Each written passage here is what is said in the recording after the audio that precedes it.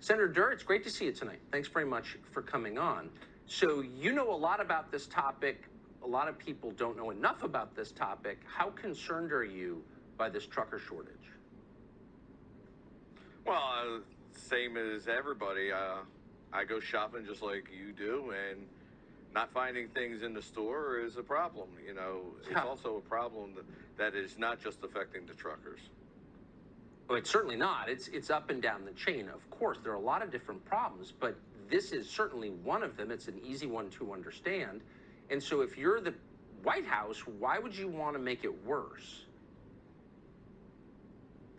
Well, I can't explain why they want to make it worse, but I find it to be ill-thought policy. It is causing the crisis that we have.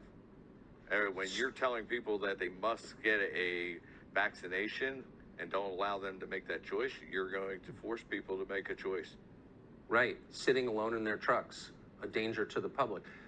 So in Canada, and this also happened in France, when you mess with truckers, they tend to, park their trucks in the middle of the highway. You think that we'll see a protest like that here?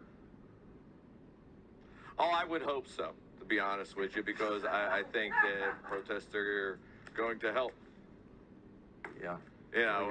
It's going to make people take notice if they put their foot down and say, we're not going to take this. Yeah, they have a lot more power maybe than Biden does. Senator Durr, thanks for joining us tonight. Appreciate it.